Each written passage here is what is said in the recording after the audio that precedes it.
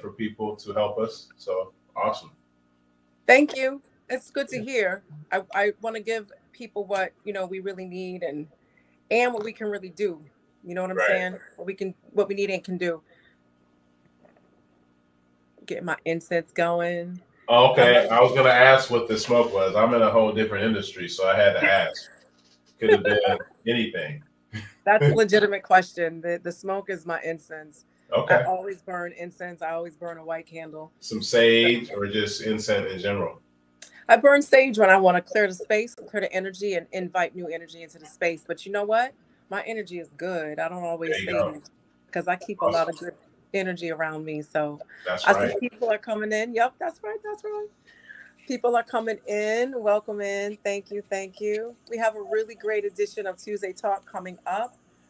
As always, I have invited someone who lives this lifestyle and who is an expert in what it is that they do. Some of you may recognize him. Oh, there's my mom. Some of you may recognize him because he's been here before, and um, and he's really good at explaining things. Robert and I went to college together, and so it's always great to reconnect with old friends. So when you come on in, let me know where you are. Let me know where you are so I can give you a little bit of a shout out. And I always am so grateful and thankful that people join me on Tuesday Talk and chime in to see what we are going to be discussing this evening. Come on in, come on in. I see some regulars on here. I see Jason Edwards, Atep Peru Nabu, Joanna Jahi Adisi, Ankh from Columbus, Georgia, in our old stomping grounds, Georgia. Georgia. Georgia on my mind. I was just thinking that. Georgia. Is Georgia ever on your mind? Often I go back and forth, and I'm about to get some more property down there. So Okay. yeah, it's great for farming. It is. It certainly is great for farming down there. Yeah. Awesome. Awesome. I see June Cleaver is in Connecticut. Glad to be here. My first time. Thank you so much, Miss Cleaver. So I'm going to have a few more people come on in before we get started. Okay. Tonight's Tuesday Talk is so pertinent and it's so right on time. I have Robert Gilchrist with us, and he has started a company called Let's Grow Inside. What do you think that means? What do you think he does for a living if it says Let's Grow Inside? Well, he's growing cannabis inside. And besides that fact, especially considering that cannabis is a newest industry that's very lucrative, the importance of being able to, number one, grow your own food, number two, understand the process of it, how to do it, when to do it, what your plants need, what your vegetables need in terms of light, humidity, moisture, soil nutrients, water, sunlight, temperature, all of those things. Reconnecting with your food is something that, in my opinion, reconnects you to yourself. It just does. It really does. I'm back in the gym hitting the weights. I did legs today. Today was leg day. And I'd been thinking about getting one of those prepared food services, where they just do all your food for the week and just send it to you. And I just said, you know what? No, I don't want to do that. I want to actually do it myself because I want to connect to my own food and prepare my own food and season my own food. And in the process of doing that, you're able to look at whatever it is you have, whether you have chicken or mushrooms. Where did this chicken or mushrooms come from? Who was taking care of the soil? Who was taking care of the animal or the vegetables that are growing? How do I clean it? How do I cut it? How do I cook it? How do I season it? Which type of oil should I use? I mean, these are the questions that at least I go through. And some of those questions other people go through as well as you prepare your food. Which temperature should I use? Am I baking, boiling? The connection to your food just really connects you to you because it's the nutrients that you need in order to live and to thrive, right? Okay. So that was reason to myself or for myself that I was going to make my own food and not do a prep service for my food. The other thing that I said to myself was this year I'm going to learn how to grow all of the vegetables that I eat. Now I live in the Northeast, whether I'm in New York City or Connecticut. It's not the total ultimate climate in which to grow, but you absolutely can. Okay. Robert can attest to that. We're going to get into a little bit of that later. So I set a goal for myself to grow all the vegetables that I eat. All the vegetables that I eat, I'm going to grow them and I'm not going to buy them anymore. So not only am I saving money and time going into the grocery store, I'm going to redirect that time to being outside, getting my vitamin D, getting my hands dirty in the actual literal soil, planting a seed or planting, little plantlets that come from growing from your seeds at first. Okay. So that's my goal. At the end of tonight, I want you guys to set a goal. How are you going to reconnect to your food? How are you going to reconnect to this very natural process, a very natural part of living, understanding your food? Okay. And without further ado, I'm bringing on, have tonight a friend who not only is growing inside, growing cannabis, but he can cook, y'all. He can really cook. He throws down in the kitchen. He can cook. Part of the reason he can cook is because he's an alpha. And as y'all have heard me say, alphas think they know everything. I had to throw it in there. Facts. See, Jabari's an alpha. He knows. But the reality of it is when you are that involved with your food and you grow, there's a certain type of reciprocity that happens with growing your own food and then eating it. And we know that reciprocity and balance is one are two of the principles of Ma'at and laws of Ma'at. Okay, so I'm going to stop talking and I'm going to turn the mic over to Robert Gilchrist. Robert, welcome. Thank you for having me again. And I mean, you pretty much gave my whole presentation, so thanks for coming, everybody. And, but you touched on some really valid points that I want to kind of like go back over, right? Sure, absolutely. And I'll start by using myself as the example. So I am currently a quasi carnivore, right? So I'm doing more plant-based a lot now. I still have a craving for some chicken wings and I feel like I can eat what I want. But here's the thing, when we talk about eating what we want, right? So your body is your temple. Your body is your temple. And how we take care of it is relative to what we put in it, right? You are what you eat, literally. So for starters, I want to make sure that you can, I'm not glitching out on you. Am I good? No, you're good. You're good. Okay. So when we talk about the plant, right, we talk about all the nutrients that we put in this plant. So I have a curriculum where I teach people how to grow in the privacy of their own home. I teach people how to grow cannabis. I've taught people how to grow vegetables. It's the same principle. We teach people how to grow cannabis with this course and with this equipment that we have behind us. And we meet every Saturday and we walk you through it from planting the seed, propagating the seed, all the way to harvest, right? It's the same principle that you would have for your vegetables, for a tomato plant, for beets, for knowing what. So when we talk about this plant, let's get a few things as a fundamental basis for us, right?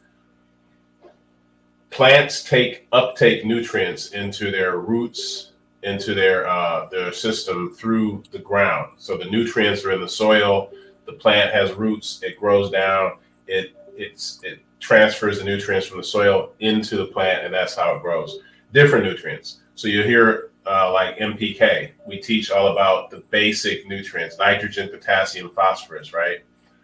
Calcium, magnesium. There's all kinds of nutrients and minerals that go into these plants to make them grow the way they grow optimally.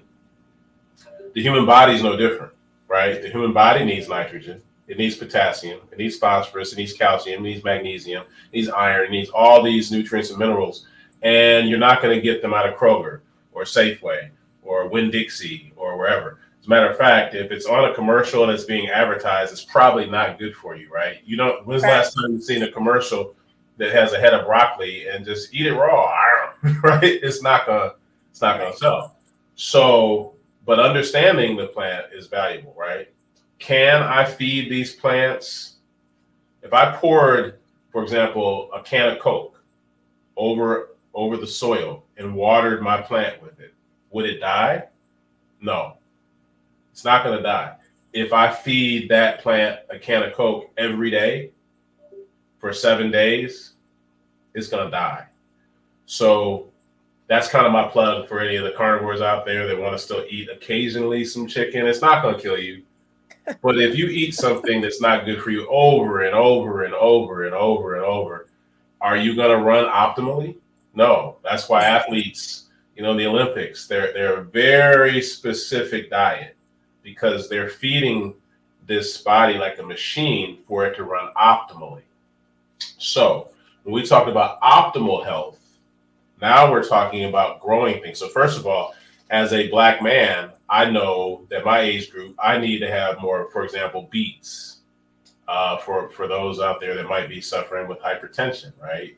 Obesity. There's certain plants that you feed yourself, it's going to start growing optimally. I said plants. There's certain nutrients that you put in your body that will make your body grow optimally. The same way we do here. The reason why our cannabis is so popular and so good and so loud and all that good is because I know how to manipulate the nutrients that I feed that plant at different stages of its growth for it to grow optimally. Now, applying that to myself, I stopped eating as much meat. I'm doing a lot of plant-based. So I'm big on like Beyond Meat, Impossible, whatever, all these plant-based that you're seeing popping up left and right. That's better for you than the carnivores, right? It's better.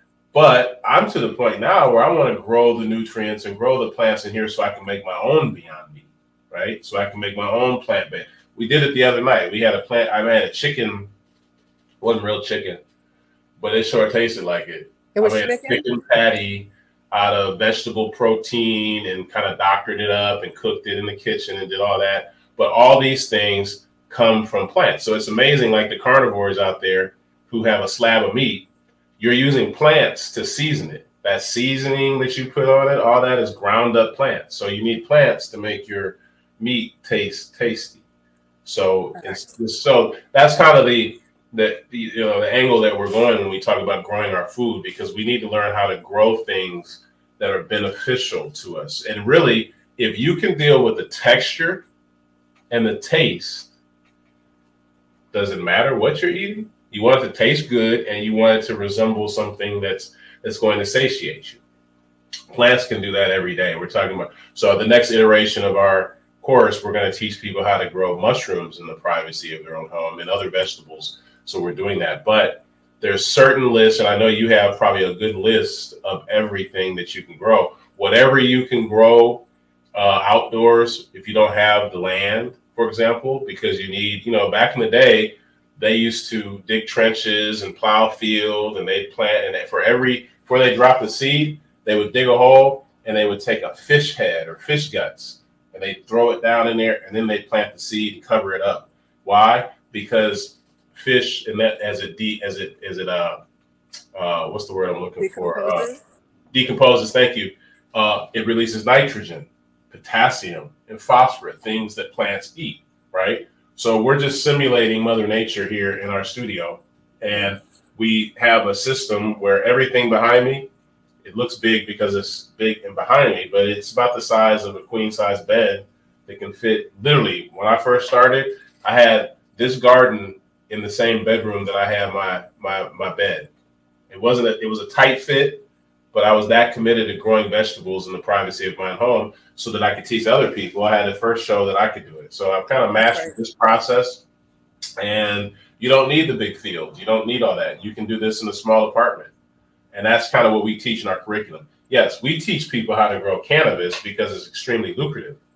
But what's about to be just as lucrative is learning how to grow your own vegetables, because if you are paying attention to the news, they're coming for us. They're about to take your vegetables, with whether it's the GMOs or whether it's, you're noticing now eggs are like the price of Lexus, you know, a Lexus or a Benz. It's because they're slowly starting to have these trickle down effects where getting natural food is harder. What they want is the delivery of your food to your home, and it's not going to be healthy.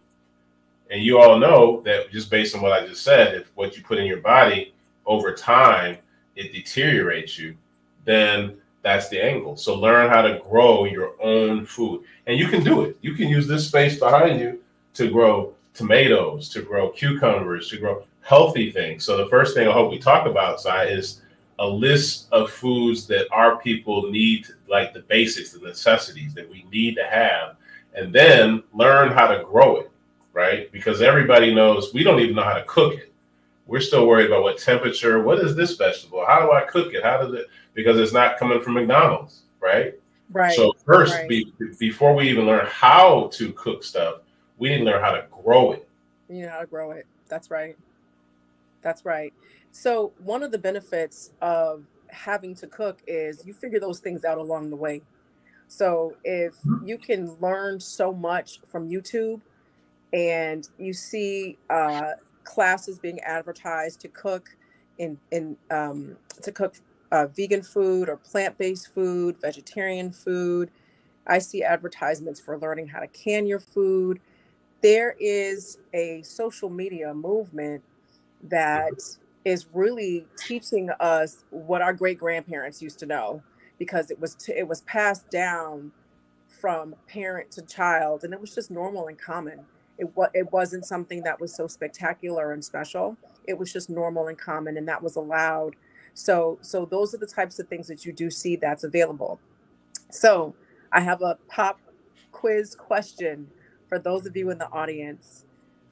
Who knows what heirloom means, and who knows what organic means? And is there a difference? And if there is, what is it? I'm going to just that's kind of a long question. What's heirloom and what's organic? That's easier. What is heirloom and what is organic? What does that mean? So I'm going to let that question sit for a minute, and I'm going to go back to what we were talking about. Yeah, I'd like to know that difference of heirloom and organic. I always wonder sometimes when you go to the store, because I'm one of those curious dudes. We go to Safeway, I've been to Kroger. I don't know where you guys are at, what stores you have, but they're all the same. You understand when you see fresh vegetables on your grocery market and they have the little mister thing, and they even have, you know, it starts thundering and then it mists over your vegetables. Right. In the store. Those vegetables have probably been there for 2 weeks before it even got to that, you know, there. So, and then it spent 2 weeks in the semi truck, and then it came 2 weeks from a farm that we don't know where it came from, and we don't know what pesticides they're putting on it, and we don't know what is, because some vegetables, like tomatoes, I literally will take it to the sink, take a little soapy rag, and I'll wipe out the outside and rinse it off. But you can't do that with mushrooms. You can't do that with porous. That's correct. Right? Because we don't know what pesticides, and even the tomatoes that I wash off. Have you ever had a tomato, you guys, and you cut into it? It's juicy, it's red, but it tastes like cardboard. It doesn't have any taste at all. And that's because they've been mass produced in some lab and that's not what we're doing here. Like, I've grown tomatoes in here. I've grown vegetables in here, and I've grown tomatoes, and you probably have in your backyard. If you have a patio, you don't need all this fancy equipment to grow, just so you know. Right. If you have a patio and then the sun hits it. But in this course, we teach you how to utilize the sun's natural rays to grow your food, and there is a science to it. But if you've grown stuff at home, that tomato, you notice the taste of the tomato that you've grown at home, even if you use Miracle Grow, which is crappy. Miracle Grow that they sell at Home Depot is not what you want to use in terms of amended soil. We teach you how to make your own amended soil. But if you're going to start somewhere, right? There's a lot of people that's going to tell me that Beyond Meat is crappy. It is. it's better than the riblet from McDonald's, you know. So you start somewhere, but the plant-based movement and treating your body better is a movement. The best way to do it, start from scratch, grow it at home. Learn how to grow it. And when you taste it, and when you make that fresh salad that has cucumbers and peppers and everything, even if you make some plant-based meat substitute, it's way better and way cheaper than going to Kroger, going to Applebee's, you know, going somewhere else and eating that processed food. It's way better for you, and your body will thank you. I know for a fact, like everything from bowel movements to you name it. If we just be in 100, because we growing here, right? Everything has been better once I started treating my body better. So I would jump in, and Robert just stole my bowel movement thunder, because I was going to jump in and talk about BMs. So to go back to what one of the things he said, there are two things I want to focus in on or zoom in on for what he was saying. Your taste buds are acclimated to either healthy food or processed food. Now, my mom, she cooked everything fresh. She cooked every day. We were just talking about this tonight, because I was talking to her tonight when I was cooking. She cooked every day. She wasn't big on leftovers, and everything was fresh. And for as long as I can remember, every time I ate, I would go to the bathroom, go number 2. You should be that regular. You should eat and poop in a cycle. When you are eliminating, it's not what you just ate, it's what you ate prior to the meal that you just ate. It's like a meal behind. Okay, that's why in the morning you should go number 2, because that's the meal you had in your body that your body was either digesting or getting ready for you to eliminate it in the morning. Okay, when you eat healthy foods, when you eat real food, when you eat leafy green vegetables, you will go number 2 regularly. If you are currently eating processed foods and you want to make that switch to natural foods and real foods, here are a couple recommendations and some warnings, okay? If you want to ease into it, that's fine. And then what you would do by that is just replace one thing over another. Like, for example, you might say, I'm going to stop eating fast food for 3 days a week. I'm only going to do 4 days a week. Taking baby steps, right? So maybe you replace frequency. Maybe you change locations. Maybe you say, instead of going to fast food restaurant A, I'm going to go to this mom and pop restaurant where, you know, the people who own the place also cook the food, or something along those lines. You could do it like that. I personally go cold turkey. Years ago, a long time, and I always ate really healthy, but sometimes we eat things that are in a box, in a Not bag. always. Come on, let's tell the truth. I said most of the time. I didn't say always. I'm playing with you. So what I did was I threw everything away that was in a box, that was in a bag. I went cold turkey on the salt. I went cold turkey on the sugar. I went cold turkey. I'm not going to lie. I had a headache and I was annoyed. I was like, ugh. But I only felt like that for a couple of days. And then what you do is you either acclimate your taste buds to healthy food, or you reacclimate it to healthy foods. Now, I just reacclimated it to healthy foods because that's how my mama raised me, right? If you continue along the path of eating healthy foods, your taste buds are going to be acclimated for that. And then over time, and not as long as you might think, you're not even going to want to eat processed food. You're not even going to want to eat bad food. And then if you crave it and you eat it, it's going to taste bad. Mm-hmm. And trust me, I used to like Taco Bell. I'm going to tell y'all my little dirty eating secrets. I used to eat Taco Bell. It was a cheat meal, and I used to love it. But then once I stopped and really was dedicated to eating healthy, I'm like, oh, I'm just going to get me some Taco Bell. It'll be okay. I would eat it. It was nasty. It tasted bad because my taste buds had changed. Then, my belly didn't like it. It was just a hot mess. Okay. Yeah. My recommendation is that you just go cold turkey, because going cold turkey, you get to feel the withdrawal symptoms. You get the headaches. You get agitated. And what that's saying to you is you had an addiction to this processed food, to the salt, to the sugar, and to the fat. You know why? Because salt, sugar, and fat taste good.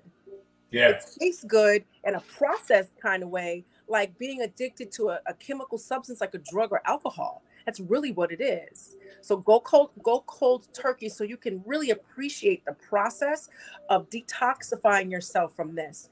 And when you substitute that with healthy food, you're gonna go to the bathroom. You're gonna go number two. You might get bubble guts, but it's worth it.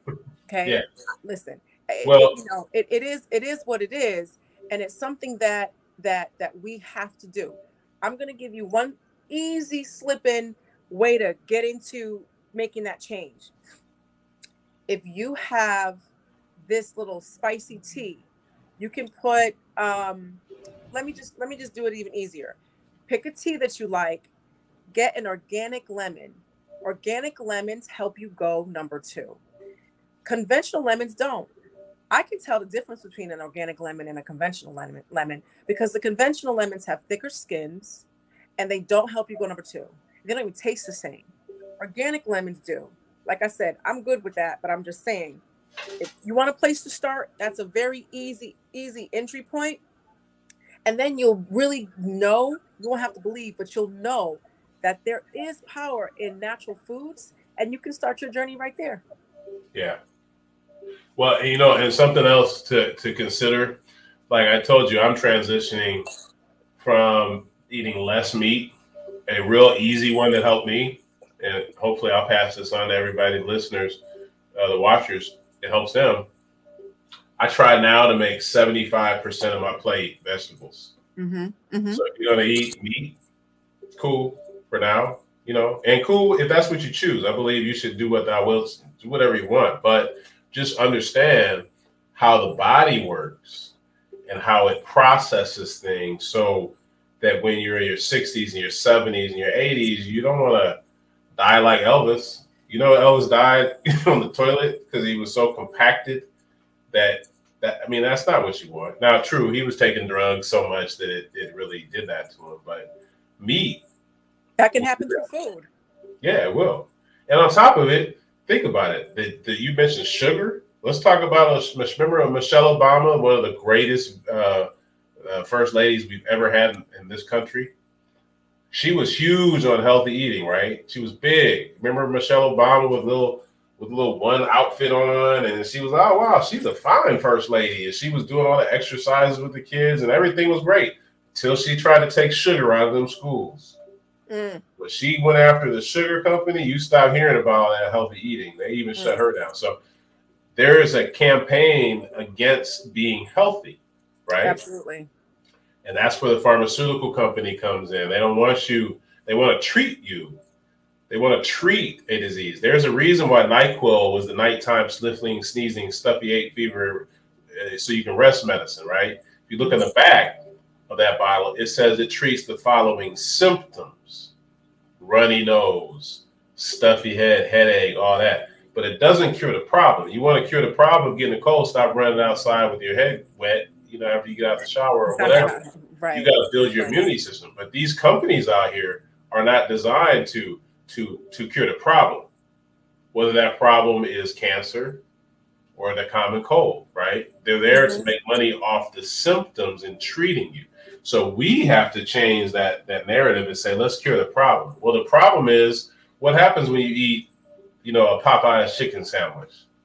It sits in your gut, goes through your small intestines. It sits there for a long time. Your body's trying to break down all the nastiness that not necessarily, for those carnivores out there, is not necessarily the chicken itself. It's all that they do to pump that chicken up to make it so big and flavorful. It's that your body has to process and break down. Your liver has to process it. Your kidneys have to process it, right?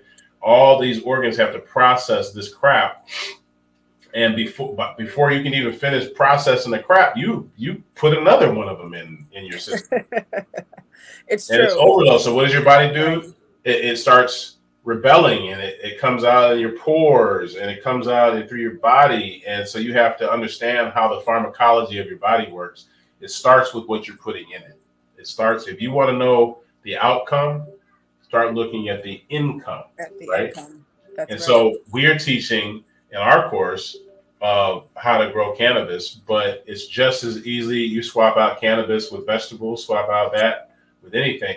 It's the same plant, and it's understanding the science of how to grow that plant properly. because the alternative is going to Kroger and picking it up in the little vegetable aisle, and you think that it's healthy for you. And that's for the few people that decide they want to eat vegetables, right? Right. Most people aren't even heading to the vegetable aisle at Kroger or a grocery store. They're heading to the deli, or they're heading to the aisles that have all the boxes and the cans. And that's how we feed our families. Yes. Why? Because it's convenient, right? But this is convenient too. You don't have to go outside and get a backhoe, and you don't have to get a mule. You don't need a mule to do this. You don't even need 40 acres. You need a space that's 8 feet by 4 feet, that space, which is about the size of a bed. And you need the knowledge of how to grow so that eventually in a few months, you can go here and get a whole salad. Even if it's a fried chicken salad, you're going to make your own chicken. I'm not suggesting you can grow chickens in this tent, but you can grow all the vegetables and everything else that goes with it. So now you're leaning towards a healthy diet, right? Right. And you're knowing what you're putting into your body. So even if you do go out and decide to have chicken wings, 80% of the rest of your diet is healthy, and you're going to live longer. Sai, let me ask everybody who's listening, and please put in the comment. When's the last time you've seen a 90-year-old obese person? 400 pounds. Never. 90 years old. Never. You know why? Because they don't make it that long. They don't make it there. They don't make it there because you've stressed every square inch of your body from the inside out, and your organs just give way, period. That's why. Your body is not designed to be that particular size.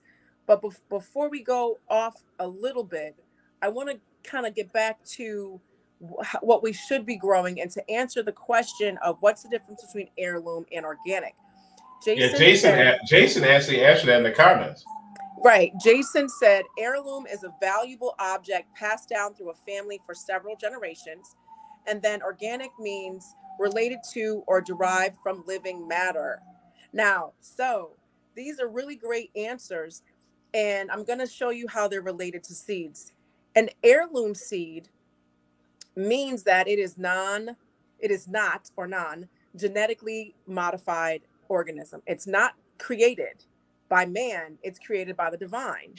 And so it's heirloom because it goes back generations before there were genetically modified organisms or genetically modified seeds. So in the general answer, heirloom is a valuable object passed down through a family for several generations.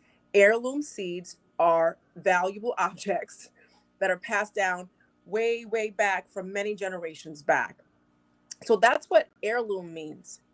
Organic means, and Jason answered, and it said, organic means relating to or derived from living matter. As it pertains to planting and seeds, organic means that it was not grown in any chemicals or pesticides. So basically chemical free. Okay. Now I'm going to be giving you general answers or general information, and you got to take it from there. And that's one of the reasons why I have Robert here. You can also DM with any questions, and I can give you some reputable sources. But those are the differences. But that is the difference between heirloom and organic. So right. I have some seeds sites that I have ordered from, or I'm going to order from. Either I've ordered or I'm going to order from them. And one is Melanated Organics. Cheryl, can you drop that in the chat? I'd like to look at some of the rest of the comments. Sanisi says Ankh Ma'at.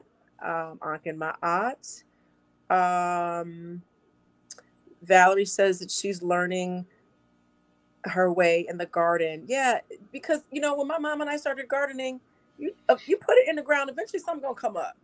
We don't have to overthink this. But can I chime in on that? Yeah, go ahead. So yes and no, right? Mm-hmm. So what we teach in our course, so just to clarify, we teach you the pharmacology of this plant, right? We teach you, I can grab a plant. Let me do that real quick. Show you guys. We teach you in our course. Oops. I messed up my equipment. All right. So we teach you in this course, like how we'll take something from a seed. I don't know if you can see that. We can see it. It's good. Yeah, thank you. So this is a particular strain, right? And you see that says BGB. It's good right there. That's the strain that this particular plant is. This particular plant is going to be fed nutrients differently than the one next to it over there. I could grab it. But you need to know everything about the plant, right? So you know how to feed it. And this whole class and course that we're teaching can be applicable to anything, whether it's tomatoes, cucumbers. They all grow the same way, right? Understanding that is how you're going to determine the nutrients you give something. So if you give it the right nutrients, it'll grow and produce fruit that's going to benefit your body. So when you eat it, it goes in and it processes. Your body's like, ooh, thank you, thank you, thank you. I'm so happy because you're not feeding it McDonald's. You're not feeding it crappy stuff. You got to give your body a chance to heal and take care of you, because this is the only one you get. This is it. And what happens is you get signs along the way. Starts with heartburn, starts with gas, it starts with all kinds of other stuff. What do? We go get some Tums. We go get something else, right? We shouldn't be doing that. We should be finding out what the blockage is and what's that, because eventually your body's going to get to the point where it's like it's not responding to you anymore because it realizes you're trying to kill it, and it's going to do exactly what you do. It dies. The same way if I keep giving this plant Coca-Cola every day, it's going to try its best to stay alive, but eventually that's it. And then you're a downward spiral. Now you're in a diabetes. I don't know if you even talked about that in your show, but what's the treatment for diabetes? Going to transfusions, and you go to the, that's a nightmare. There's something that it's called when you dialysis. Yeah, thank you, dialysis. When you go, that's a nightmare. That's a spiral that you can't get out of unless you're really serious. And how do you get out of it? The same way, if I got a sick plant that was on its last leg, the first thing I would do is cleanse it, right? I'd flush the plant. And then I start backfilling it with good stuff to offset the crappy state that it's in, right? Human body's no different. The way you're going to fix a lot of these ailments that you may start seeing and having is growing some good stuff. And you're not going to get that at Kroger. You're not going to get that at Winn-Dixie or Safeway or wherever grocery store you're going to, because they are not your friend. They want you to not eat any of that stuff. Even their vegetables are crappy. But the vegetables are crappy than buying McDonald's. But the game is rigged against us. So the only way to fix it is you got to invest. The same way you invest in your physical body by going to the gym, the same way you invest in your spiritual body by going to church, the same way you invest in your mental body by going to the shrink. Your physical is the first starter. You got to change. You got to make a decision. I'm going to stop smoking. Is it going to be easy? No. Sugar is the biggest drug to kick. It right? really is. So is it going to be easy? No. But if it was easy, everybody be living to 100. And it's not a big deal now, but it's a big deal when you can't breathe, when you use the bathroom, and all of a sudden now it's triage. It's right. And we want to prevent triage and live a healthy life. And I'm telling you, it's a lot easier than it sounds. And yes, there is an uptick in terms of the curve to learn, but it's not that completely difficult. No. So I have a couple questions that I would like for you to answer, Robert. I have, what are your thoughts about worm tea for fertilizer and pesticide? Before you answer that question, can you define what is worm tea, what is fertilizer, and what is pesticide? So worm tea is a generic name for, did you disappear on me? I'm here. Okay. Worm tea is a generic term for like compost tea, right? Mm-hmm. So compost tea. So basically when you feed plants, you feed it water, and you could go buy some Miracle Grow, which is your soil. It has nutrients embedded into the soil. You feed it water, the water mixes with the nutrients, and the roots absorb the water, and then it uptakes into the plant, right? So compost tea are things like bat guano, or and so we talk about, wow, bat guano, bat crap, right? Or manure, or what are these things, and how does it transfer into the plant? Well, what happens is it breaks down in the soil, and the soil breaks it down through sunlight, through photosynthesis, and through other means, and it converts it into the nutrients that the plant needs: nitrogen, potassium, phosphorus. So that's another way to infuse your plants. We teach that.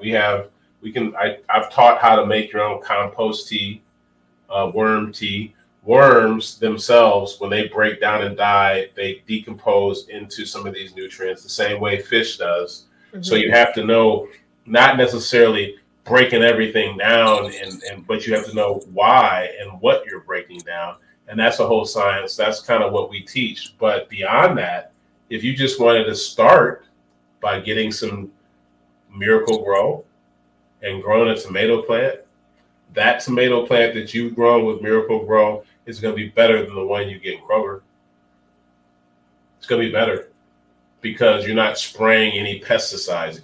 I'm in the cannabis industry, so I've dealt with people, and there's people out there who, there's predatory insects that get on the plants, just like here. They could get on there, right? So maybe their answer is to spray Raid, literally, like spray Raid on the cannabis. It'll kill the weed. And then when you smoke it, you wonder why you high as a kite. It's because you're smoking insecticide. What's in Raid? I don't know, right? It's not good. I wouldn't want to smoke it. You wouldn't want to eat it. Right. If you don't want to eat it. Farms out there right now that's spraying Raid on your tomatoes that you get out of Kroger. How would you know? How would you know?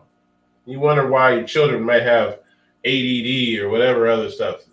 It's not rocket science what we're doing. It's science, but it's not rocket science. But you do need to know what you're putting in your body. And right. Just because it looks shiny and it looks all pretty when you see it in Kroger sitting, they have the little mist and the thunder sounds. When you eat that, what are you really eating? Do you know? Right. Do you know? That was one of the ways I posed the question for tonight. Like, do you know what you're eating? What are you eating? So here's another one that I wanted to address. Also, take the time to examine your poop. Example, shape, color, parasites. When I was a little girl, my mom told me, Saeed, when you go poop, or number two, or whatever she said, don't flush it. Let me see it. So my mom checked my poop.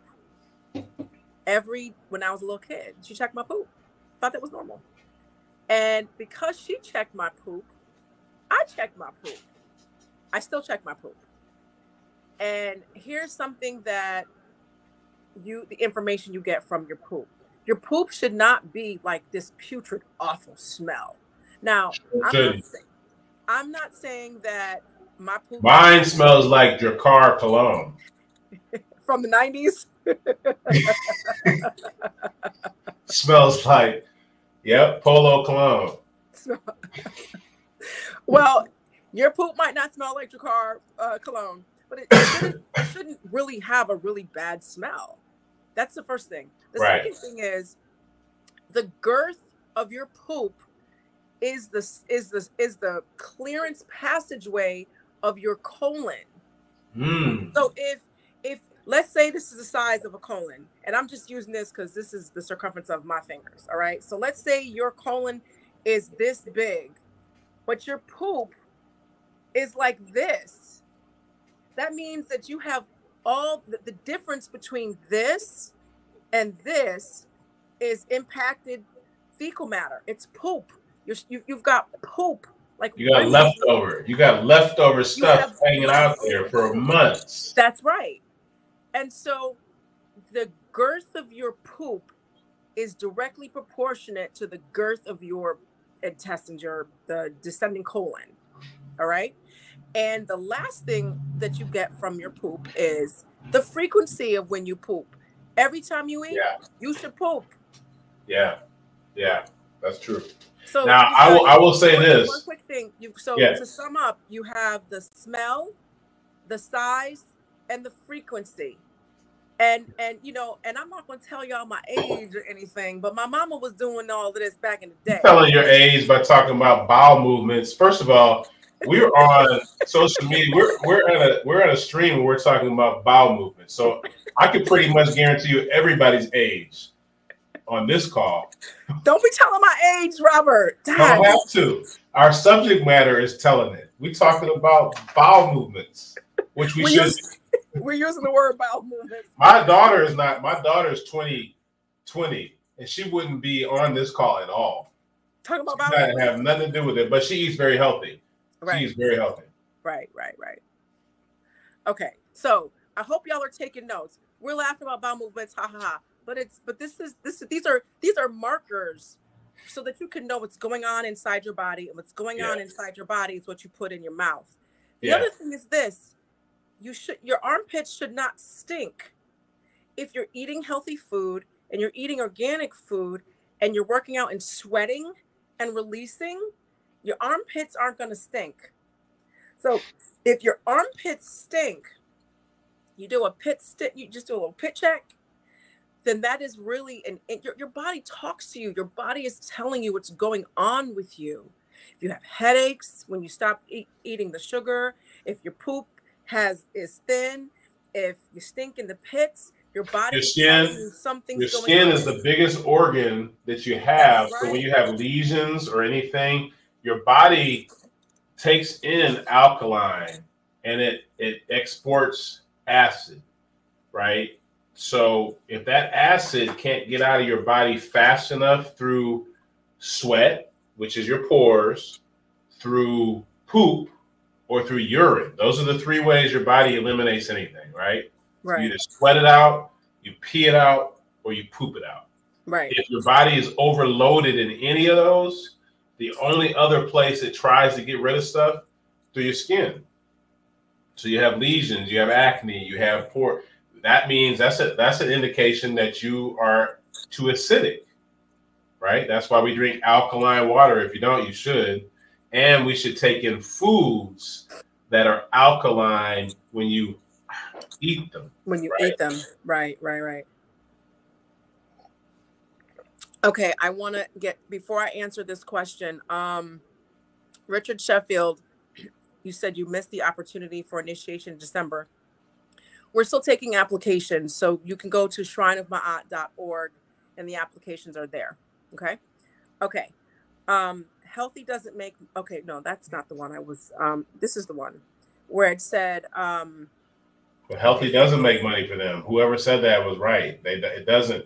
The whole purpose of them giving you these treatments like the NyQuil and everything is to treat the symptoms. They don't want you to not have the disease. Disease is a moneymaker. Cancer is a moneymaker. They got the cure for the common cold right now. Right. They released it. All these companies like NyQuil, like Comtrex, like Tylenol, all these companies will go out of business overnight. Robert, but we're just gonna stick to growing the food. I'm sorry. Okay. Yeah, that's okay. So Matt Smith brought up a really good question that Robert and I talked about beforehand, because if you've got tons of money and tons of time and tons of land, you can grow tons of food. But what if you live in public housing? What if you live in public housing in New York City where there's not a whole lot of space? What if you live in just a regular old apartment and there's no land to grow anywhere? So he says growing your food is tough. Now, that is definitely true, but it's not impossible. Number one. Number two, it's worth it. And then it gets easier because then you get innovative with how and where you can grow. And you also can tap into farmers markets where you have an opportunity to meet people who actually grow their food. And some farmers will let you go to their farm so you can see what they're using. You can see what they're eating. They're pulling food out of the ground and eating it themselves. So those are ways that you can kind of make it a little bit easier. But before we just keep it general, Robert, can you kind of shed some light on growing your own food is tough, especially as it pertains to living in apartments? Sure. Yeah. So I mentioned it earlier, but like I said, I teach a curriculum on how to grow cannabis, swap out cannabis with tomato plant, right? I have this particular setup that you see behind me in my bedroom, right? Being an NBA basketball player is tough too, but there's a whole bunch of people who are. If it was easy, everybody'd be doing it, right? So that's the first thing. It's not as hard as you think. Everything is hard until you know how to do it, right? Right. So everything, I mean, I teach people, I have a lot of single women, and I point out the sexism to say that I got single women putting together this equipment by themselves with ease, right? And then I teach them step by step. So after the 16 weeks that they've learned how to do this, it's not hard anymore. Now they know. Now they have the ability to grow anything. Anything. I've always said, Sai, that I would never be homeless. If actually I've been homeless. If homeless means I don't have an address that's mine, I fit that definition before, right? I could be literally homeless on the street with the knowledge that I have. I would take a cannabis seed, grow outside, hang out for 2 months. I take the proceeds from that cannabis. Next thing you know, I'm in an extended stay and I'm shaving again and I'm back in the game. So in terms of the money aspect and the difficulty aspect, you can learn this. You should learn this. Right now, it's convenient for you not to because you feel like you have choices. I don't have to do any of this stuff. I can go to Kroger. I can go to Safeway. I can get my vegetables. I hear what he's saying. I'll just shop organically and I'll do that. What happens when they stop putting vegetables out there? What happens when they stop doing that? And don't think that that won't happen. And it may not be, here's how it's going to happen. It may not be something that happens. Robert, let's just stay right on this topic. I don't want to veer into that space. Okay. Well, the space that I was taking it is if food is taken off the shelves and you have to know what you're doing, what are your choices then, right? So you have to start being creative and learning how to grow in the privacy of your own home. That's just the future, because you can't guarantee that fresh vegetables are going to be available to you. That was where I was going with it, but okay. So I have one of the websites, melanatedorganics.com. I've looked at the website. That's one of the websites that I recommended. Annie's Heirlooms, I'll put that in the chat as well, because those are heirloom seeds, and Annie's has been around for a very long time. If anybody has has heard of Melanated Organics or Annie's Heirlooms, if you could just please put it in the chat. I just want to know if Annie's is big outside of the Northeast, because growing up, I always heard of Annie's. I had a question. Can you give the name of your course? Yeah, it's Let's Grow Inside. If you go to our website, letsgrowinside.com, letsgrowinside.com, it will give you access to our particular course that we're teaching people how to grow in the privacy of their home. I think it's Jason. Jason, can you drop the website Let's Grow Inside? And we can I'll highlight that.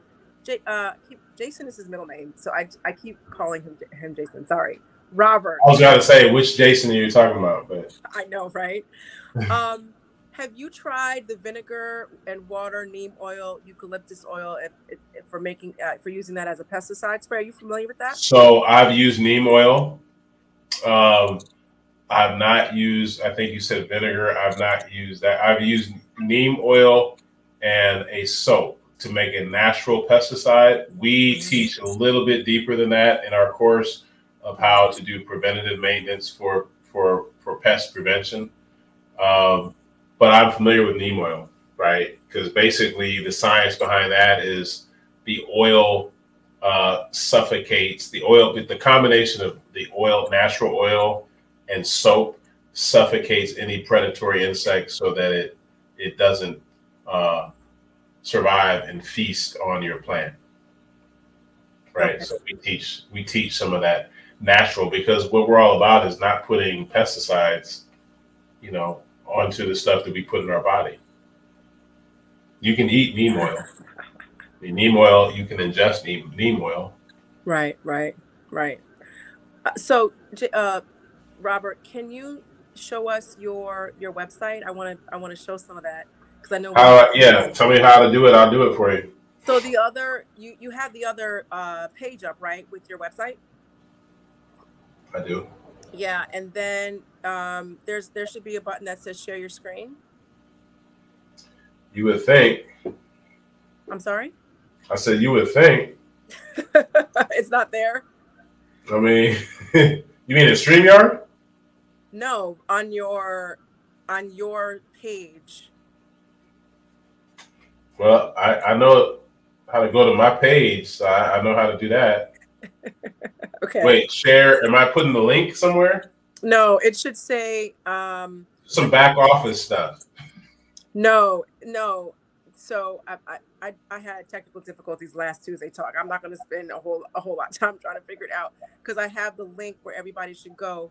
But there was a way we kind of did this before where we were able to share the screen. Well, if you're in StreamYard, you can present. You go to present. I use StreamYard. You can go to present and share a screen, and you can pull it up on your end because you're the host. So I do know that. I don't see it. I'm on my phone. I don't see it here. Darn oh, you're on your phone? Okay. Yeah. But I have. Okay. Sorry, guys. The workaround for that is everybody can remember this. Instead of let's go inside, it's let's grow inside. Yeah. And look it up, and there's the website, and you'll see it's pretty self-explanatory. Basically, just for the viewers, what we do is we teach you. Over 16 weeks, we have a curriculum. So the first thing that happens is you order all the stuff that we have behind me. You can go to my website, the website letsgrowinside.com, and go to the equipment page. Order all this stuff. So you'll see we have a charcoal filter. We have self-watering pots, oscillating fans. We have a digital control system that's right above the camera that you can use. You buy all the equipment, then you pay for the course, right? And then we teach you how to put this equipment together. You can do this by yourself. I'll walk you through it. Then we teach you how to plant, literally buy the seed, plant it. We teach you how to propagate it. You take your pinky and you stick it, how far down. And then we teach you how the depth of where to plant the seed. And then the seed sprouts. And then this seed is going to go from this temporary home into the permanent home that you see behind me there. And then we have a reservoir where we feed our plants from the bottom, so we don't water it from the top, right? Feed it. We make the roots go find the water, and then we feed it from the bottom, and we feed it specific nutrients, and then we teach you how to grow this plant into this amazing, beautiful plant and create buds for those who are in the cannabis industry. For those that aren't, you learn how to grow fruit, those tomatoes, the zucchini, the peppers, the everything, with the proper nutrients in that fruit, so that when you eat it, it's going to be beneficial to you. Not like the green peppers that you get at the grocery store, because they don't have any nutrients, because they didn't feed the plant nutrients. They just fed it so that it could grow and look like that's right, a pepper. But the nutrients that are in it, here's a perfect one, a freebie tip, a pro tip for people, because you said I like to cook, which I do. I used to have a restaurant, and I used to take natural vegetables and make them taste really tasty, right? Really tasty. So for those of you guys that like collard greens, love collard greens, here's a pro tip. Next time you get collard greens, you get the green, the leaf, and it has the stem, right? And what we do is we cut that stem out, and then we keep the leaf, right? We cut the stem out and we keep the leaf, and then we cook the leaves. I'm suggesting that you take the stem, you don't throw it away. You take that stem, which is packed with nutrients, and you put that in your pot, and you boil it for like an hour. You boil all those nutrients, and then you take those wilted stems, shake them out, and you throw them away. What's left behind in that water is the nutrients. We call it pot liquor. Your grandmama used to call it pot liquor. That's right. That's right. right. Speak on that pot liquor is full of nutrients that came from the stem. Then you take your smoked turkey or whatever you want to do, and you put it in there or not, and you take your leaves and you cook them, and then those leaves have now soaked in all the nutrients. So when you eat it, now you're getting the nutrients, not just the flavor. And with that, we need to drop his Zelle and in the chat, because that was a gem right there. And I remember my collard greens taste really good. You've had them, Si. Come on. Listen, I wasn't about to tell all of Robert's business. He's been a businessman. He's owned a restaurant. Robert can cook, and he's a great speaker. I've heard him give speeches, and I had a little crush on him at one point. But don't tell him. It's my first time knowing it. We were on the phone talking one night. We would video chat, and because we're both talkers, so we want to see each other. And he was like, you had a speech, and he was like, do you want to hear it? I was like, yeah. And he was giving me this speech that he had given, and then he was like, you sure you want to hear the rest of it? I was like, yeah. And I just listened to him talk. Why? Because he can explain something very well by setting up a nice structure. It's almost like a table of contents. And then you get the speech, you get the information, and it makes a whole lot of sense. And I've seen the program that he has. I've seen other things that he's grown. He's shown me that he's grown in that particular, or in those kind of spaces. Also, what he's grown outside. Robert has grown stuff in the brick winter or whatever climate. Yeah, in the Midwest. In the cold parts of Ohio. Right. That's where he's from. So so one of the reasons why I had him back was because, listen, I'm from Connecticut. I live in New York City. I understand cold. And you want to grow in this cold, and you got friends who live in Miami, and they grow big tropical Caribbean fruits, because Miami is just a name, but it's in the Caribbean climate. It's it's one of the most northern parts of the Caribbean, if you're looking at it just naturally, and as far as those growing zones are concerned. Miami is the Caribbean. Connecticut ain't the Caribbean, but Robert can grow it in those spaces. So it's really worth it for you to take a look. Thank you, Cheryl. Matt, who was it? Matt Smith wants us to do a talk show together, you and me, so we can talk about some of the other topics. And Sinette Cheryl found this one. If you go back to the Shrine of Ma'at page and look for Tuesday Talk, April 18th, Robert was there. And in that, and Matt, I'm talking specifically to you and generally to everybody else. In that Tuesday Talk, we were able to see the grow inside. We were able to see some of the pages that he had. Okay, so I think that would answer, some of the questions that you had. So I put up Annie's heirloom. I see we have Happy in the chat. We have Felicia in the chat. A quick sidebar that's very important. Happy Films is having a Day of Black Excellence this Saturday, and in Queens. And I'm going to put in my affiliate link, or Felicia, if you could drop the affiliate link for me for that event. Kaba Khamenei is going to be there. Riza Islam. We've got Kenneth. Did you know Kenneth? He pledged Omega at Clark. I think so. Yeah. Red track, maybe. I think maybe. Yeah. Maybe. He's going to be the moderator of the event. We've got, did I say Kaba's going to be there? It's really going to be an amazing event. Grand Poobah and Lord Jamar are going to be there. Abu Jamar from the Shrine of Ma'at will be there. I'm going to be there. It's going to be so much fun, you guys. So come to this event, and we'll see you there. Here it is. Felicia said he played basketball too.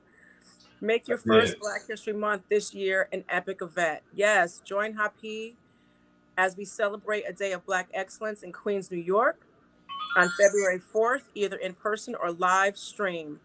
Okay. And Felicia said that he played basketball too. So it's the same Kenneth. So yes. So anyway, So yes, guys, show up to that on Saturday. That type of stuff reaffirms doing what's hard, which is living a healthy, authentic self. and going to events like this where you see and you're around other like-minded people. I am surviving vegan. She's going to be there. I don't know her real name or her name. Um, Orisha Oshun, she goes by that. She's going to be there. So that would be an opportunity for you to ask exactly, any questions you have. Oh, so to answer your question, Cynthia, I would have to look at the actual flyer to know, but you can be able to get that information of where exactly in Queens by going to the link that I've highlighted, and you'll be able to find it right there. I'm sorry, I don't have the answer to that question. I'm going to be writing in with a friend. Sorry.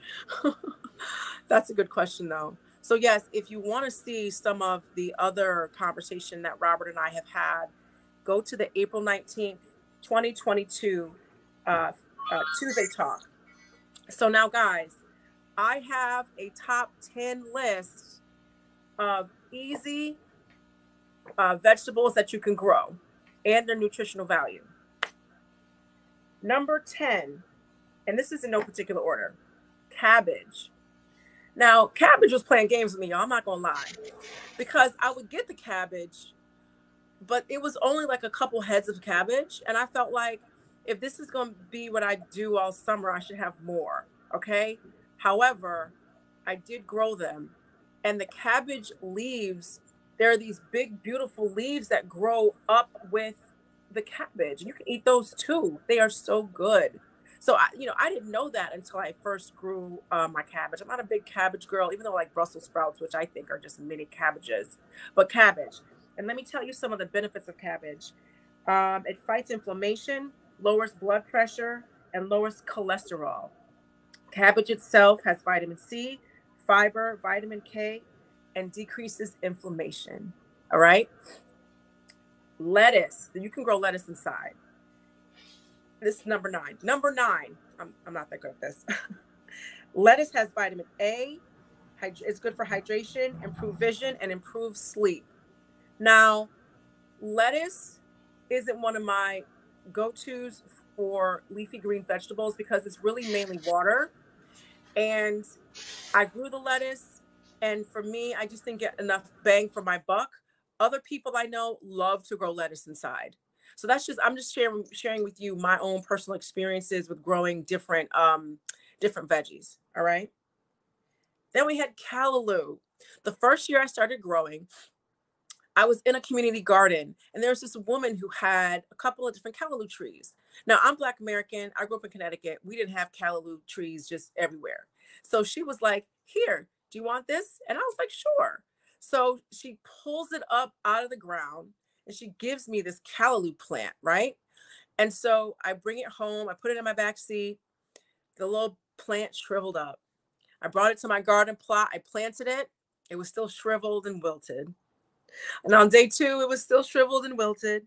And on day 3, it was still shriveled and wilted. But on day 4 or like 5, it was like this. It had sprouted up, and it had all these beautiful leaves. And I cut them, and she told me how to cut them. And then you have to cut it before it flowers. And it also blows, the seeds blow, and that's all they need. And then you just see callaloo plants popping up. So for I think about 2 or 3 years, I had callaloo, and then it just died, and then that was the end of that. So it was like a little mini experience with the callaloo.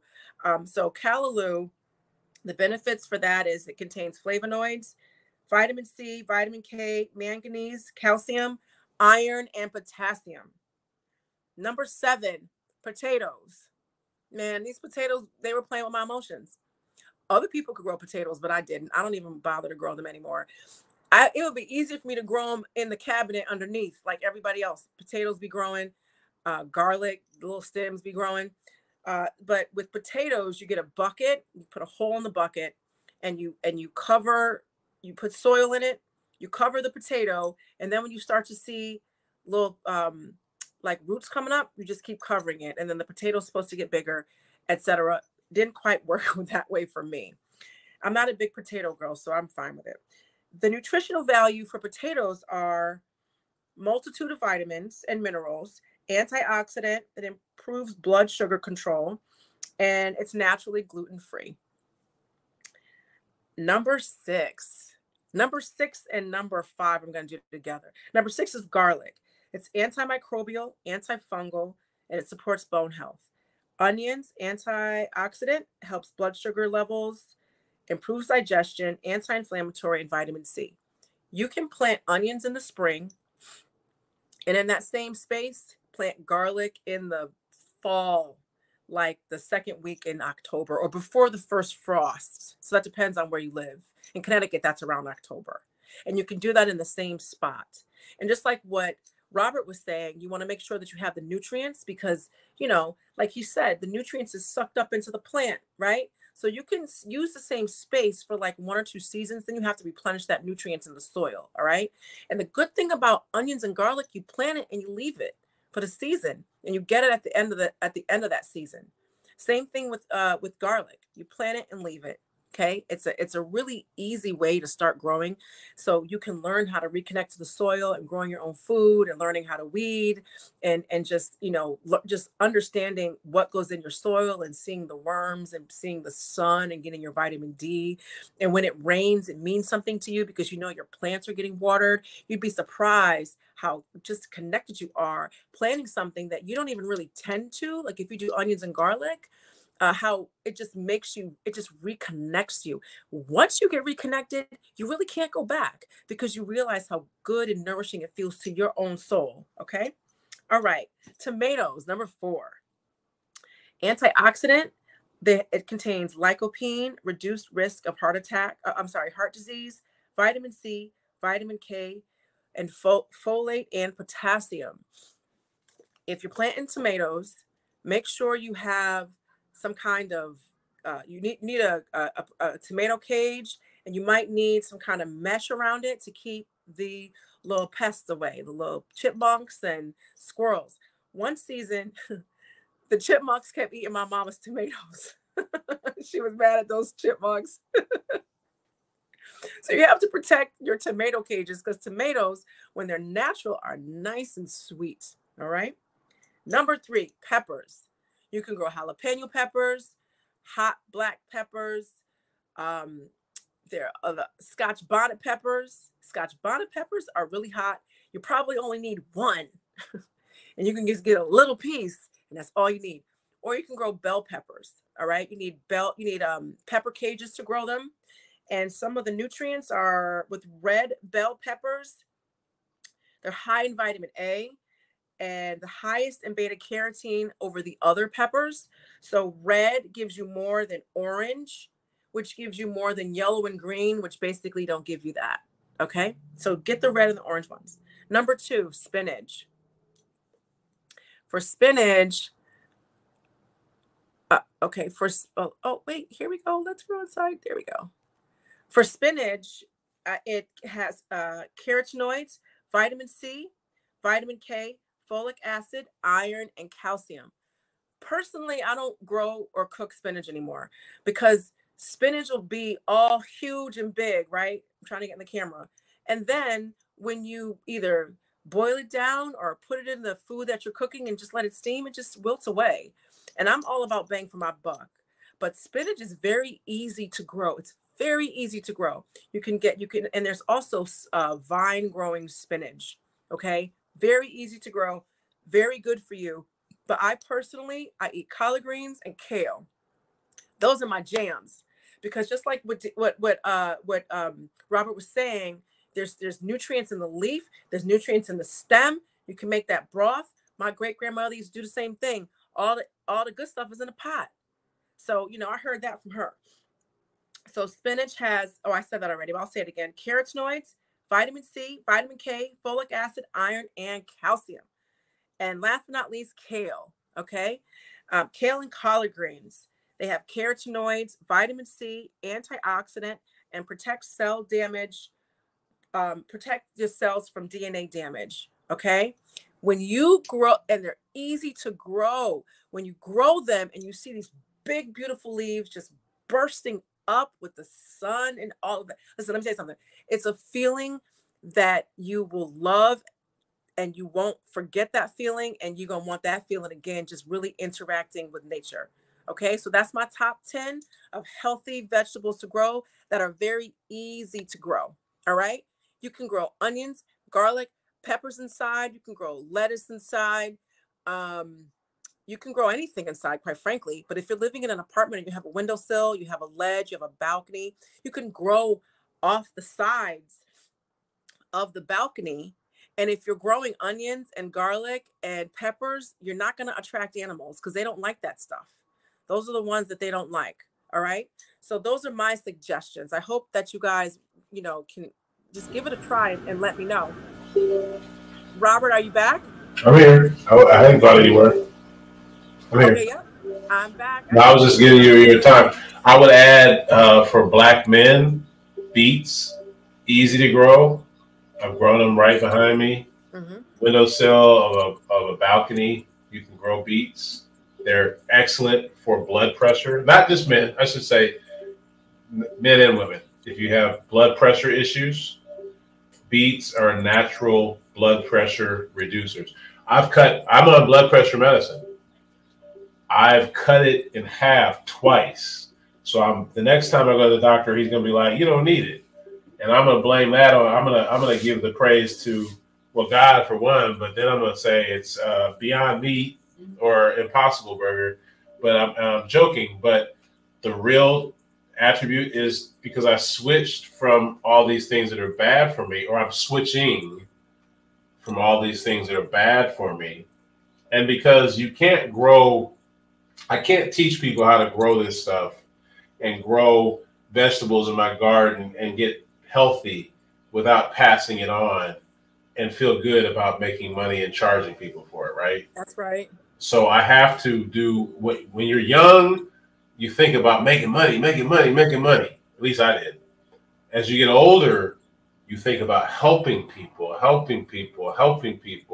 and the money will come. God, Allah will bless you. Whatever higher deity that you attribute to will help you. The universe will help you when you start changing the way you think.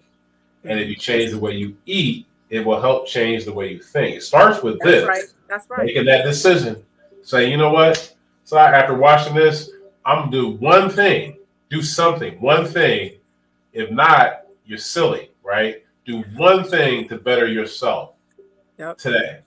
If it means I'm not gonna eat white rice anymore, don't go extreme like side. Just go cold turkey. Everybody can't do that, but you can stop eating the chicken nuggets from McDonald's. Yep. You can pass up McDonald's and you go to the store and you can learn how to cook something plant-based. And then you'll graduate when you start doing that and you're feeling better. You're going to start saying, well, I want to grow my own stuff. That's right. It starts right here to transform this right here. Yep. That's right. That is so right. Thank you, Robert. At least that's what I did. That's my testimony. And that's why I created a whole business. I was in politics. We were doing big things. I still am. It's just a different focus. My big thing is about self-knowledge. There's three parts to who you are. There's the physical, which we can take care of. There's the mental, which we can think about. And then there's the spiritual. They're all connected. And this is the time that we got to start doing it. That's right. That's right. And honestly, guys, I don't bring just anybody on Tuesday Talk. I do my investigative work before I even send out an invitation. So you did. I was wondering when you were going to get to me because I see you. You're doing your thing, and I'm like, oh, I guess I'm nobody. We've known each other a long time. This is like my little sister. I guess I'm nobody. But maybe now she thinks like we're getting there because she wants me. But no, and I'm joking. But I will say this: you are very critical of what you put out, and I've been watching you. I'm proud of you. Because I see what you're doing. You're not just out there like most people for the likes and stuff. You could care less about that. You care about the content you deliver. That's right. Which is the only reason why you can call me and be like, I got you anytime. Because we're on the same page. We're talking about healing self and growing within. This is the part of who we are. We're supposed to be growing up, right? Yep. Part of growing up is not just physical. It's mental and spiritual. But how we treat our physical being, which you only get about 80 ticks on this planet, give or take a few years, this is going to leave us. But we can keep it here as long and optimal as we want. It just depends on what you feed it. That's right. You know, and one of the things you said was, you know, referencing the soul and the spirit. I started gardening. It was so I lost my cousin in 2013, my aunt in 2014, and my dad in 2016. So from like the time frame of 2013 to about 2019, I have memory gaps and some memory loss because of the just the trauma that I experienced. I started gardening around 2014 or 2016. I don't remember which one it was. I think it was 2016 after my father died. I don't know. Um, but part of the reason that I started gardening was because I needed something that was peaceful and something that was natural and reconnected me to like a sense of nature, and gardening gave me so much peace. It really helped in my mourning process to continue to mourn and grieve, and also to heal whatever trauma you're facing, or you have faced, or probably need to face or should face. I'm not saying this is the therapy you need. I am saying this could be part of it. It was a part of my therapy, and it opens up a side of you that's been dormant and purposely damaged, but not irreparably. You can repair that. You can learn it. You can return back to this knowledge. Black people, listen, the first farmers on the planet were us. The first hunter gatherers on the planet was us. Were us. Preach. You know what I'm saying? The first biochemists were us. The first people, the Hapi, and then we can bring it on back to Hapi. Hapi, the river, and Hapi, the movement. Okay, a whole civilization started around this river. And how were people eating? They weren't going to grocery stores. They were living on the land naturally. They were able to live and work around the inundation. It wasn't called this great flood and disaster. It was called the inundation because we knew how to work with it. We, Black people, we knew how to work with nature and thrive and build monuments that still stand to this day. So people who are like, well, I can't grow it. Are you kidding me? You come from the original growers. So yes, you can. I'm gonna leave this one last example, then I'm gonna give. Wait. I see what you just try to do, because see what Sai does is she will drop all this knowledge and then she's gonna end it on a high note. Nope, because you started something, you said something that was so profound. Mm-hmm. Like you started a whole discussion because it's really understanding like who we are. That's right. That's right. As a people, right? So much stuff happens. If you turn on the news every day, so much stuff is happening. Forget the Tuskegee experiment. Go deeper to the psychology of, if you were going to try something out to see if it was going to be successful or not successful, who are you going to try it out on? Who, out of all the races, who is the one that you would say, if they can handle it, it's golden, right? Whether it be disease to test to see how we are, whether it be resiliency, whether it be, so when we talk about original, right? How many things that we do today have been taken from us as if, and we act as if like it's new. We created it. Thank you. Took it from us to make it the popular thing, whether it's the sewing machine, whether it's the light bulb. I found this outside. I'm sorry to be long-winded. I know you got a time limit, but I'm gonna tell you this. I saw where just recently they created a filament for the light bulb, right? Originally to last 100 years, but they purposely, it's actually harder to create a filament that only lasts like 2, right? Because they want us to be slaves. They want us to do this. And I'm in the cannabis industry, so I see it from this angle.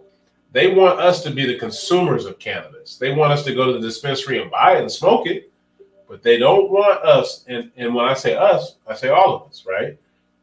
Go to the bank and they'll give you a loan for anything that puts you into debt. They'll give you a car loan, a house loan, anything that puts you into debt. go to that same bank and say, I want to make something. I have a business where I can make something, right? And you black, and watch what they do to you. I know, for example, because of the cannabis industry, there's very few of us that look like this in this industry because they don't want us to be manufacturers. They don't want you to take your own health into consideration. That's right. They want you dependent on things, and that's fine. That's the angle of just business structure 101 without any kind of, just look around. If it's advertised, it's not good. What they don't want you to do is to take the knowledge to say, I'm no longer going to be dependent on what you guys are going to feed me. I'm going to take my life into my own hands. That's the first thing they don't want you to do. So they're going to try to make it difficult. You won't see advertising for that. You're going to be underground. It's going to be groups like this that just, the game is dropping because the internet changed the game. Now we can meet. Nobody knows. Before we had to like go to a meeting hall and then they could, now it's different, right? You can get the knowledge, but it's still up to you. So you have freedom of choice. You can say, I choose to get this information and not do anything with it. Or I'm going to do something about it and I'm going to take my life into my own hands. Because make it clear before we get off this chat, your life is in your hands. You have the choice to either grow and eat and be healthy as you possibly can, or continue down the road that you're doing. That's the choice. But you're getting knowledge. You're getting the game. You're getting the game firsthand. And like you said, Si, and I'm done. It starts with you just making a choice and saying it starts with you. Like you said, I decided I'm going to do something different. All we're doing is giving you testimony. That's how right. The bowel movements are better, to how the life is better. I'm thinking clearly. I'm making better decisions. Or you can do it the way we've been doing it. And then we go to them to say, I'm sick. How do I get healed? Well, what you think the answer is? Take this. But it's only, don't worry, your deductible will take care of it, or this, that, and the other. Or if not, it's only $59.99 a month or whatever. Now you're in somebody's pocket. And that's the game. You get out of the pocket by doing this. And it does take some skill set and some knowledge, but the game is being given to you. So this is the part. Starts with a thought, change this. Thanks, Si, for having me. I love you. You're great. I love you too. The show is great. Everything you're doing is awesome. And I hope you continue to just keep giving up that knowledge in your Tuesdays talks and you get people in here because you've given up the game. Oh, thank you so much. That means a lot from OG like Robert. Hey, semi-OG. Semi-OG, because I eat healthy, so my age is relative. That's true. He's just said he said he fine. He was like, hold up, but I'm fine. So what you talking about? That's what that was. Thanks. So I said earlier today or earlier in Tuesday talk, excuse me, that I had a goal for the year. And for this year, I'm going to make sure that I grow all the vegetables that I'm going to eat. So therefore, I will only eat the vegetables that I grow. Why am I starting with vegetables? Because it's easier to grow vegetables in the Northeast than it is to grow fruit. And I haven't really grown a lot of fruit. So that's one thing that I'm going to learn next year. And why am I saying next year? Because I want to get my vegetables down. Because once you're growing them, how are you preserving them? You can freeze them. You can can them. You can like suck the air out of them in a little bag and store them. Those aren't the right. Dehydrate them. Thank you. Thank you. You can dehydrate them. So those are 3 different ways that you can store them. So I'm going to focus on vegetables that I grow and how I'm going to store them. That's what I'm going to focus on. I'm also going to focus on. And everything you mentioned, you can grow in a setup like this. You can grow kale, Swiss chard, spinach, beets, tomatoes, cucumbers, very healthy for you, cucumbers.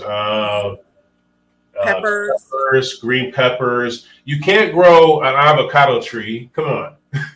You can't grow oranges because they're trees, but this but there's so many nutrients you can grow that's ground level to your shoulder. You can grow in here. Right, exactly. And Robert is 6'5", so his shoulder is It's over 5'4" because I'm 5'4" and a 6'5" man's shoulders is above my head. I already know that. Yeah. So you got a whole lot of space to grow up. I can stand up in this. Right. But again, it's only 4 feet deep and 8 feet wide. So it's like standing up on your bed like you were a little kid. That's right. pretty much the space. You got that in your apartment. And if you don't, kick out the roommate and put this in there. Your life depends on it. And this is easy. And make some money from it to replace that roommate. If you want to grow what we're growing, you definitely would kick your roommate out. I mean, your roommate's not going to give you $5,000 a month. That's what we can do. But that's, if you're interested, go to our website, letsgrowside.com. We'll show you the way. And also make sure you have a license, because I ain't trying to get nobody locked up. You can go to our website and we have on the front page is a map of the United States where I keep current, because I live this life. So I'm about that life. I'm always I'm preparing for a TED Talks. So these things like the legality, I will tell you this before we close. What this industry, the cannabis industry, is the closest thing to the gold rush in the turn of the century. This is an industry that's being created as we speak. Laws are being written right now. Their legislation is being drafted, everything, and it's not designed for us, for Black and brown people to benefit from. They want us to be the consumers. Facts. The consumers, not the manufacturers. The money's in creating it. The money's in the knowledge. The money's in everything. But it's not from being the consumer. It's no different than the plantation. And we talk about our history, slavery, that's what this was. I mean, it was slavery. That's what we're in. That's why we go to the 9 to 5s. I'm sorry, you have to get me on for the history talk so we can talk about really like our history, because I do that too. I mean, but freedom looks like creating something like this that can pay my house note and my car note. And knowing the knowledge of this is a goose right here. And I'm just teaching you how to lay golden eggs. So for those that have ears, let them hear. And check out our website, letsgrowside.com. We'll show you the way. That's my self-plug side. So thank you for having me. All right. I want you to know that Robert does know what he's talking about in a lot of ways. Like I said before, in the business aspect, in the growing aspect, and also in making food. And that's the whole total combination of what this is, from seed to poop, basically. From the seed to the plant to eating it for pooping out. That's the cycle. And then the poop is like fertilizer, and the cycle begins all over. So at this point, you guys, what is your goal for this year? What's your goal? How are you going to reclaim our knowledge? Because we did this first. We ain't new to this. All right. And we are remembering, we are putting ourselves back together. And part of that is the knowledge. So set a goal, make that goal, and get started. And you can reach out to me at Yoga Girl Sai, and I can help you. I can help answer any questions. I can redirect you to Robert or anyone else that I meet that's an expert in the field. Or if I know the information, I'll share it with you as well. I'm going to update the flyer that I put out on the advertisement, which was on the Shrine of Ma'at Facebook page, Shrine of Ma'at YouTube, Yoga Girl Sai YouTube. Please subscribe to Yoga Girl Sai, and give me like 2 days to do it, 48 hours. And I will update give me at least 48 hours, or at most 48 hours rather, at most. And I'll get that done for you. This is a very, very powerful lesson. Take your food and your health in your own hands. And I will say, one of the things that's really good that we need is circulation. Beets are good for circulation, circulating that blood, circulating that oxygen. That is what we need for our vitality, in our lives. I'm going to tell you like this. Abut Seshat people think I'm 15 years younger than I am. And that's on my bad days. I be like, hell, y'all make me feel good. Why? It's because of what I eat. Okay? As with Black folks who got melanin. So we all have that, right? How are you taking care of that? Okay? So set your goals, reach out, ask questions, and I will see you next Tuesday. And I want to thank you so much for supporting Tuesday Talk and for showing up every Tuesday. And I really, truly don't take it for granted. And I appreciate it. Please, let's hit up his Zelle. Can we drop the Zelle one more time? I'm going to leave it highlighted. We have Let's Grow Inside. I'm going to put that up. And let's drop that Zelle. Let me see. It was up here earlier. You know what I'm going to do? I'm so glad we can share this knowledge. That's so deep. That's so important. Just sharing the knowledge is so important. It's like That's it's a family combo. Yeah. Yeah. So I'm gonna let everyone go. I appreciate your participation. I'm going to put his Zelle and information in the updated flyer. Okay. So I really truly, oh, here it is. Boom. Thank you, Jason, to the rescue. There it is. I'm gonna leave it there. Let's hit the brother up. We appreciate this knowledge. Peace and blessings to you all. Hotep and Myrrh, peace and love. And I will see you next Tuesday. Thank you.